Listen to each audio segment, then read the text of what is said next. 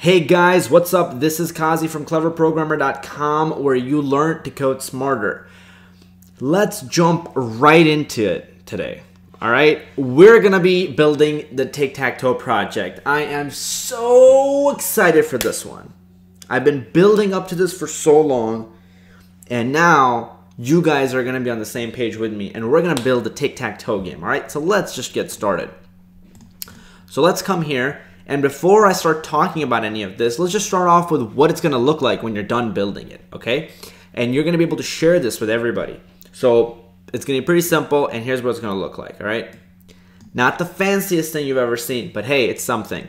So you have three choices: rock, paper, scissors, and you're playing against the computer, okay? So let's say we picked rock. The computer picked paper. What just happened? Well, paper beats rock, and so if you look at the computer score, he got 1, and you still have 0. You, my friend, are not a very good rock, paper, scissors player. Let's try again, all right? We have to beat the computer, so let's go. Rock, that's a tie, that's pretty good. I think that since the computer already picked rock, he's probably gonna pick scissors next time. So to prepare for scissors, I'm gonna pick rock. Boom! Okay, so that was pretty awesome, but that was not planned. The game is not rigged at all. It's supposed to be random, but I'm pretty good at reading random computers. Let's see. He picked scissors, so maybe he's going to pick scissors again. Let's stick with rock. Oh, he picked rock. Paper. Okay, so he picked rock. We picked paper. We won. We have a score of 2. The computer has a score of 1. We can keep on going forever, but I'm going to end it for now. Okay, so now let's talk about the actual project and what you need to do to get it to work. As you can see here, I have hidden these functions from you. So choice to number, number to choice, random choice number, and choice result. Those are the only 4 functions that you need to complete in order to complete this entire project. Everything else I have done for you. So you don't need to touch anything else. Okay, you pretty much just need to complete those 4 functions, and when you're done completing them, your entire game will run. Another thing I've done to help you out is I've added some tests. So if you uncomment line 73, this line right here, and run it, and if your functions pass the test, then most of your functions are correct.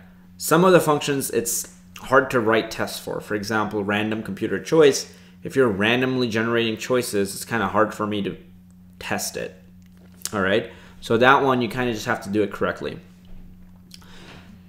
All right, further explanation of the project. So you have choice to number function. What does that want? Well, let's say I give you rock, you should give me back 1. If I give you paper, you should give me back 2. If I give you scissors, you should give me back 3.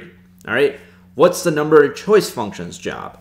Okay, well, if I give you a number like 1, you should give me back rock. If I give you 2, you give me back paper. And if I give you 3, you give me back scissors. Okay, so both of those functions complement each other. Okay, they're kind of the inverses of each other. Now, let's talk about random computer choice function. What does that do? Well, the computer needs to be able to generate random choices. Okay, so we need to use the random module that I've imported on line 5. I have also added some hints for you guys on how to use the random module. So here, if I show you guys the problem, I have added some hints for you here, okay? So random computer choice. So I want you to look up what random.choice does and how to use it. In my solution video, I'm gonna go through the whole solution, so if you couldn't figure it out, you're gonna learn anyways. But I want you to be able to exercise some researching skills and develop your programmer's ability of like solving things by researching it on Google or Stack Overflow or something like that, all right? Because that's important. A lot of the times I'm on Stack Overflow or Google trying to figure out a problem. So figure out how to use random.choice to make the computer randomly choose between rock, paper, and scissors. Okay, let's go. So it's just to give you a hint, it's gonna be a 1-line solution, like return random.choice and then pass in rock, paper, scissors. The computer is going to return one of those every time. Okay. Now, the choice result function is going to be the meat of the project. It's going to be the whole logic of the project is pretty much going to be here. So what's going on here? Well, you have a computer score and human score, which is up here. The global variable, maybe I'll explain that. I'll explain that to you guys definitely in the solution. But for now, let's not worry so much about it. Just focus on not removing these lines. When you come down here and you start coding this up, well, essentially what you're going to be doing in choice result is you're given the human choice and you're given the computer choice. So using that, you figure out who won. So for example, if human choice was rock and computer choice was paper, well, paper beats rock. So in this case, computer should win. So actually, this should actually be this. Computer score is equal to like that. Okay, so I'm sorry, I had it wrong. I'll fix it up. When you guys get the link, you'll have the fixed version. So since paper beats rock, computer score should be incremented by 1. Where's computer score? It's right here. Human score is also right here. Okay, so then you can check, hey, if computer choice was I don't know, whatever, then you can increment based on that. But what if it was a tie? What if they both had the same thing? Well, in that case, you don't have to do any incrementing. You can just print tie, or you don't even have to check for that condition. Okay, so that's the simple answer to that. How you're going to do choice result, entirely up to you. I would suggest doing bunch of if, else if type of statements, okay? So you're going to have a bunch of if conditions. You're going to check rock against paper, paper against rock. What if human picks this and the computer picks that? So you get to exercise some of your if-then statements. There is a clever way of doing it, which I will explain to you guys in the solution video. But for now, just use your if-then type of statements to do this, okay? Choice to number, number to choice. I've kind of given you guys an example of how to do it. So you guys should be good on that. And other than that, I think you guys, let's see what else I need to explain here.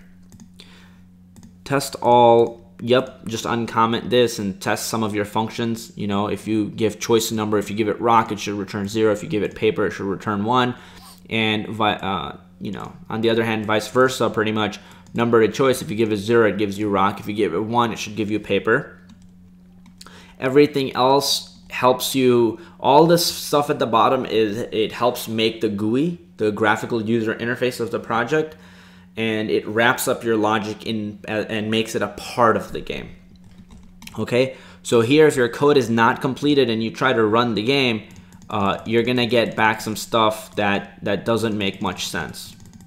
Okay, so it's not gonna make sense. But once you complete all of these functions, the whole game is gonna work perfectly, and you're gonna have essentially the game, and it's gonna look like this. Okay. Alright guys, hopefully that explains the entire project and what you need to do. Hopefully you have all the tools that you need to put this together and make the game. If you make the game, please put your links, share your links using Code Sculptor. You can click this button here that says save, and when you hit save, it generates a new link for you at the top. Okay, so if I were to bring this guy down, you can see it brought this link for me, and you can go to that link and then see the entire code or play out the entire code. Okay, sorry about that. Let's just bring this guy back at the top. All right, so that's how that works. You generate that link, post it in the comments below.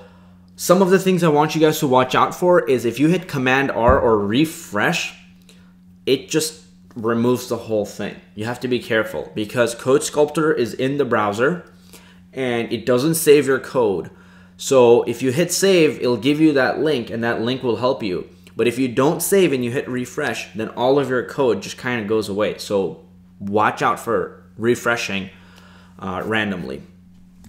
And yeah, so save continuous, save a lot, okay? Save constantly, and then copy that link constantly so you can have that link just in case something bad happens, okay?